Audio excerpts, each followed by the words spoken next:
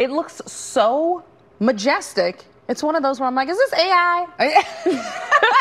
No, just by Mother Nature. Just I was beautiful gonna say, Mother Nature. Mother Nature bringing out a beautiful show. And you know what? We saw a little bit of a show yesterday, right? I mean, Yes. we did. Rain. We saw some wet weather yesterday morning. And you know what? We've got the chance again today. And I know it's hard to believe for many of you. You're waking up, you're looking outside and saying, it's beautiful outside. What do you mean? But, you know, as we head into this afternoon, we will see more clouds develop with a chance of rain. So want to show you just kind of a total of some of the spots that saw the highest amounts of rain yesterday. Malibu coming in at 3/4 of an inch. Sepulveda Dam over a 1/2 inch of rain. Just at a 1/2 inch in Montebello. Bel Air just under that, and just over a 1/4 in Corona.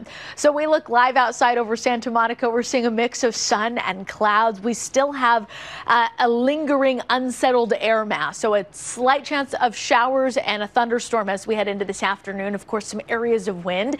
And you've probably already noticed that if you've woken up in Ventura County, along the Orange County coastline, or up into our mountain communities and the deserts too. Now it's going to be dry to start off the week once we get past today. And then we've got another system headed our way as we head into this upcoming weekend. And that is going to bring us that next shot at wet weather. But let's talk about the next 24 hours. And we are looking at that increasing chance for some showers as we head into this afternoon and early this evening. Here's 4:45, and we're seeing that rain spread over some parts of Ventura County, right along the Ventura and Los Angeles County border. So think areas like Calabasas, Agoura Hills, into the San Gabriel Valley, and into some parts of the Inland Empire as well. So the yellows that we see, that's an indication of heavier rainfall, slight chance of thunderstorms that is possible.